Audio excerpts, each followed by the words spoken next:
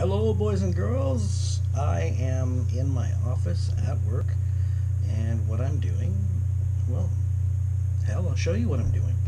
So, I'm in an office. A lot of times a DIT or a DMT is actually on set. So when the cards come out of the camera, they come out of the camera, and they're handed to you like this. Once they're handed to you, you put them into the computer and you back them up to drives. I get them in these little plastic cases. Now, most DMTs or DITs will use the same software.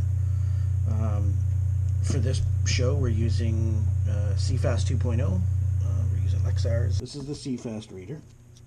So I'll just pop that in there. There it is, AO33. This is the software that most of us use. It's called ShotPut Pro. So I'll open ShotPut. And in ShotPut, I'll just take the card and drop it right there. It's 232 gigs. And it's already set up to go to where I want it to go, so I'll just push go or play.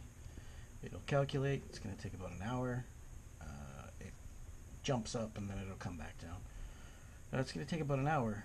So in an hour, I'll get a notification that it's finished.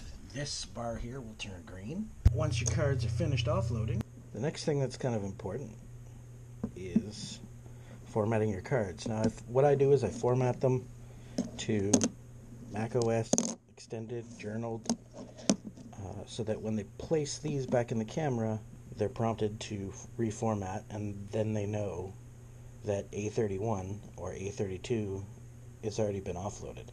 But they're not going to know that this is the card from A31 and this is the card for A32, because what I do is I take one of these dry erase markers. Doesn't have to be this brand, but I take one of these and I scribble over the number.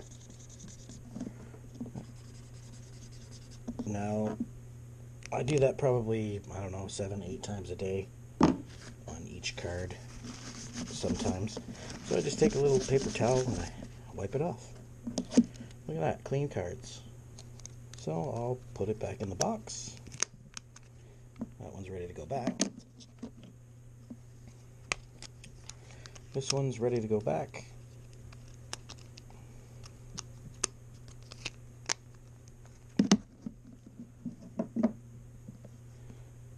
This waterproof, weatherproof Pelican case, throw them in there,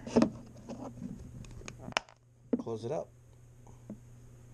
and we're ready to go back to set. You can actually see behind the scenes photos of the film that we're shooting right now on Instagram, and the name is @HammerTheMovie.